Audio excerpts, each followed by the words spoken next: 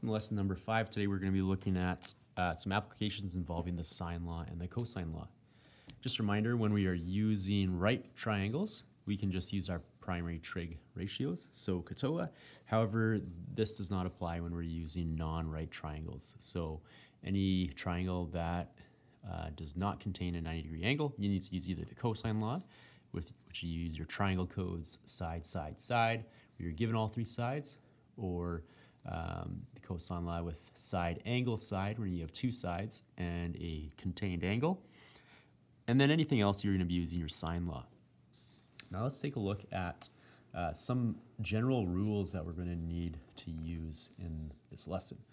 So first of all, trigonometry and circles. Now, if I look at this line from C to A, this is going to be my center of my circle. And the center of the circle is going to form a chord that bisects another chord.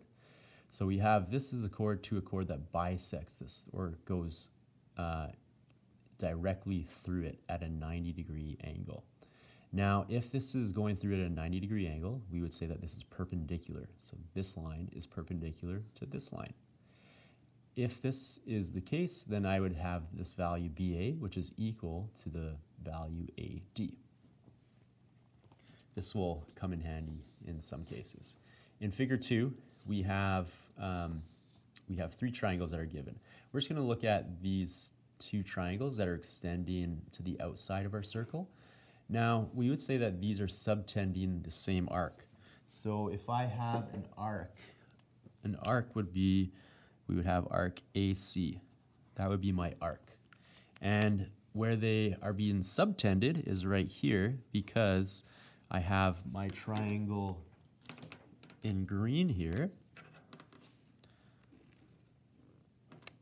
My triangle green, which is tending to that arc AC, but I also have my triangle in purple, which is tending to that same arc AC. We would say that those have the same angles. Angle Y and angle Z are equal. Now, I have this third triangle in the middle, triangle ACO or OCA. This angle X is going to be double that of Y and Z. So if you have a central angle, it's going to be equal to twice the measure of the inscribed angles of the subtended arcs. So Y and Z are my inscribed angles. Angle X is going to be double that. So angle X is 2 times Y, and angle X is also 2 times Z. Now we have some other rules. So in figure 3, if I have a line that extends outside of my circle, we would say that this is a tangent line. So line A to C is tangent or perpendicular to OB. We could say a tangent to a circle is perpendicular to the radius at the point of tangency. So this is the point of tangency right here at B. And lastly, we have an angle in a semicircle is a right angle. So if I make this a semicircle by cutting it in half from P to R using the radius or the diameter of my circle, then if I were to form a triangle with my semicircle, then we would form a right angled triangle. And with that, let's take a look at some of these examples. Now in this diagram, O is the center of a circle, so O is my center, and it has a radius of 3.25 centimeters. So this is 3.25 centimeters, as well as this is also 3.25 centimeters. QR from here to here is 2.5 centimeters. And check it out, we have triangles that are subtending this arc. So that might come in useful with this question. And I have RS, which is 4.7 degrees. Centimeters. The line RS is 4.7. We want to calculate 3 different things to the nearest whole number, the length of PQ first of all. Now, if I have a semicircle drawn, then what I have here is a right angled triangle, PQR. We want to first of all find the length from P to Q. So finding the length of P to Q, since we're using a right angled triangle, we can just use the Pythagorean theorem, where I have one of my side lengths, which is opposite the 90-degree angle, which is my hypotenuse. 3.25 is the radius. If I double that, I get 6.5. And then I have another side length, which is 2.5. So if I want to find out side length PQ squared, then I can say that is equal to PR squared minus QR squared.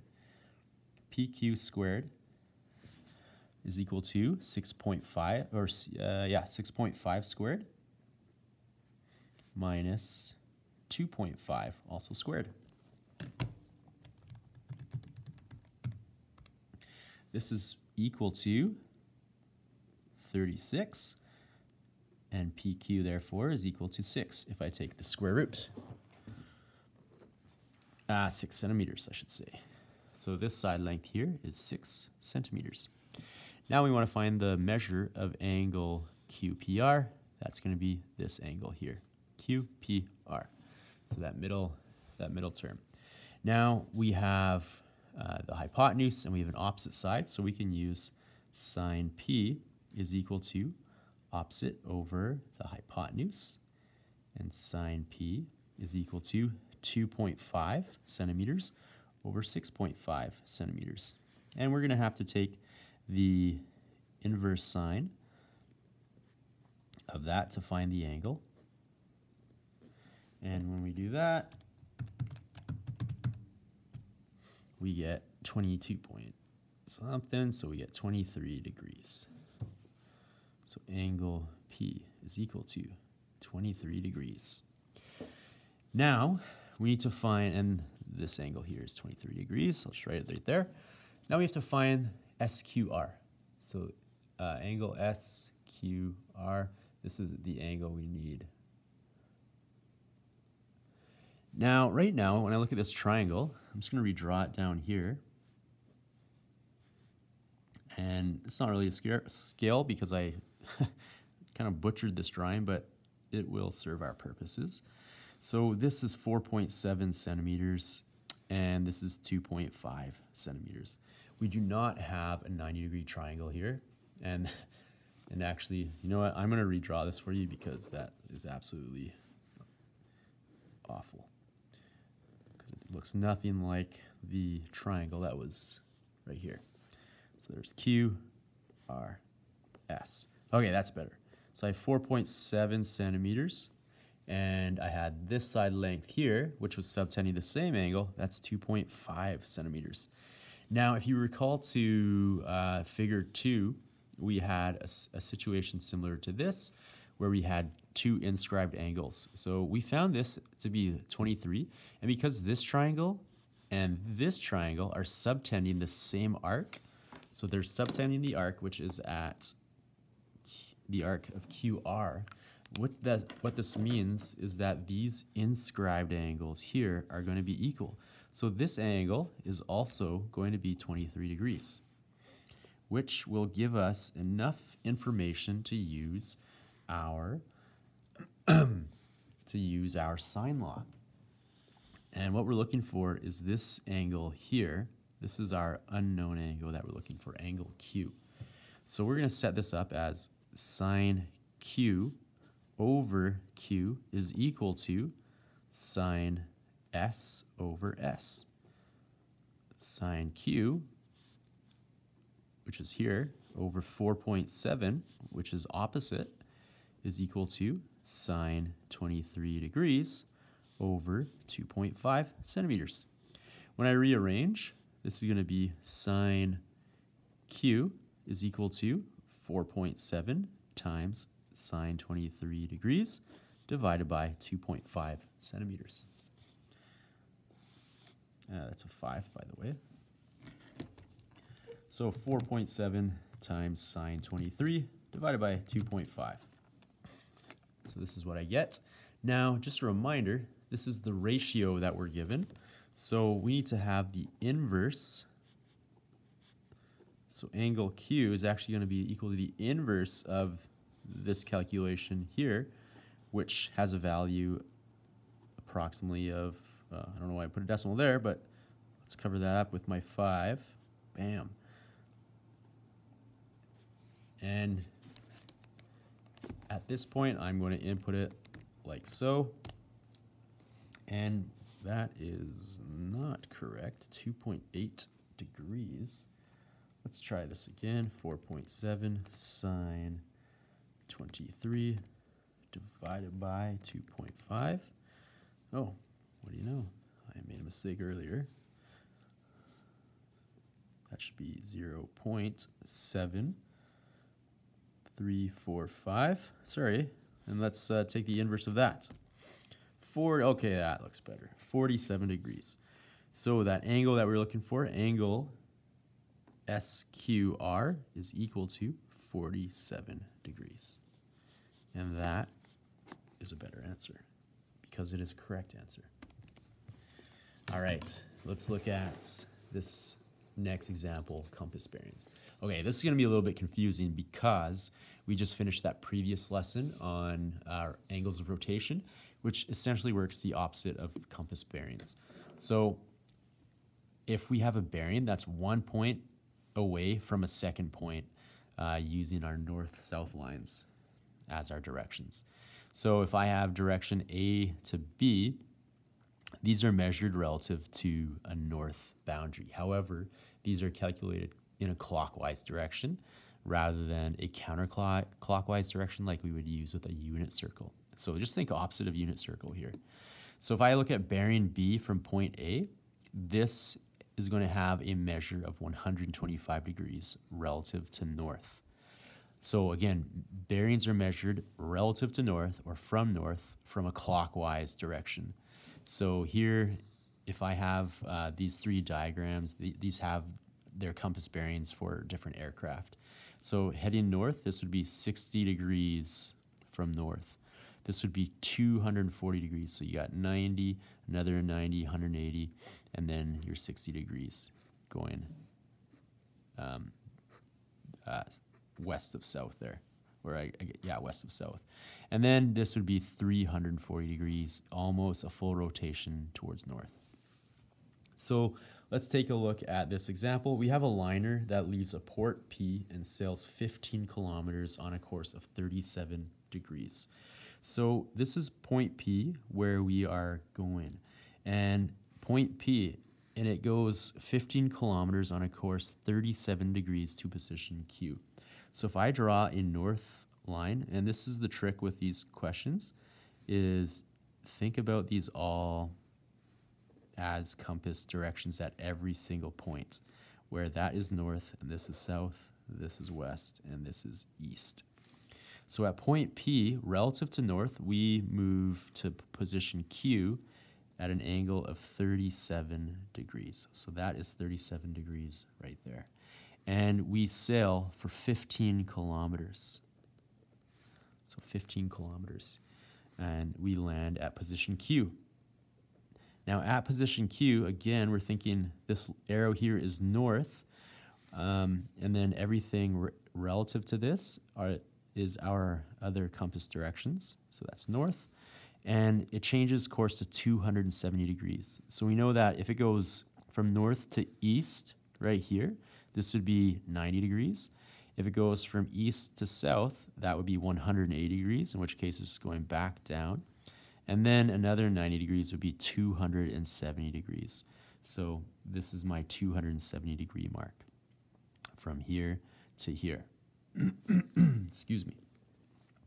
And then it sails 12 kilometers to position R, right there.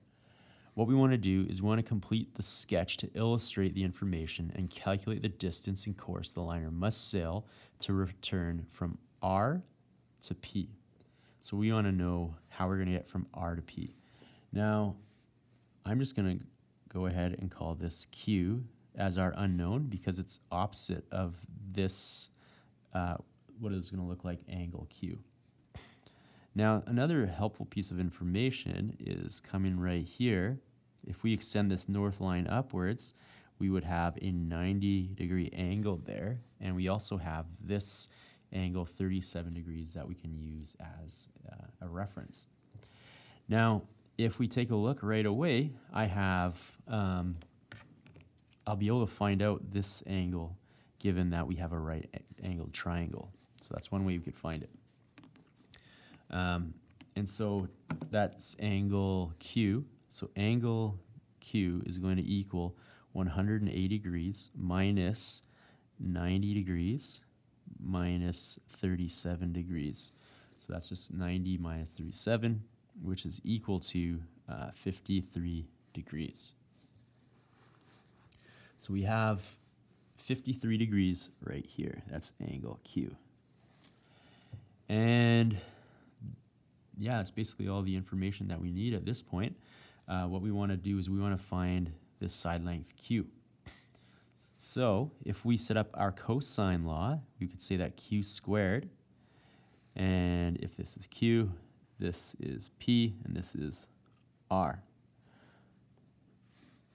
So Q squared is going to be equal to P squared plus R squared minus 2PQ cosine Q.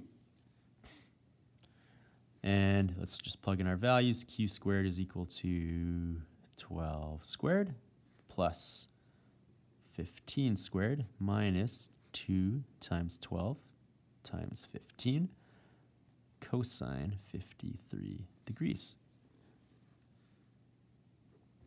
And I'll be taking the square root of that. So let's see what we got here. So we got 12 squared plus 15 squared minus 2 times 15 times 12 times cosine 53. And the square root of this, 152.34. The square root of this is equal to 12.34 kilometers. And so let's see what exactly we need to determine. Complete the sketch to illustrate this information and calculate the distance. Okay, so we got the distance. We just need to determine what the course is.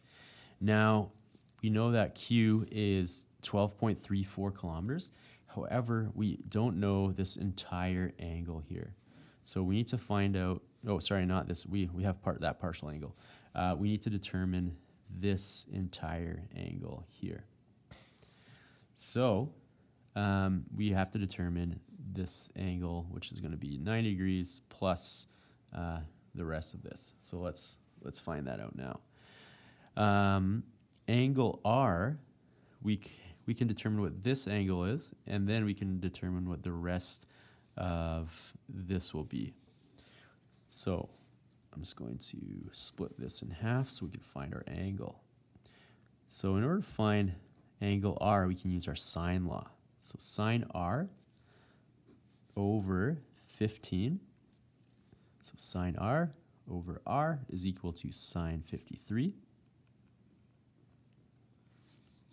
over 12.34, and we're going to use our entire decimals. And in order to find sine R, we're going to do the inverse of 15 times sine 53 divided by 12.34. So let's store this as A there.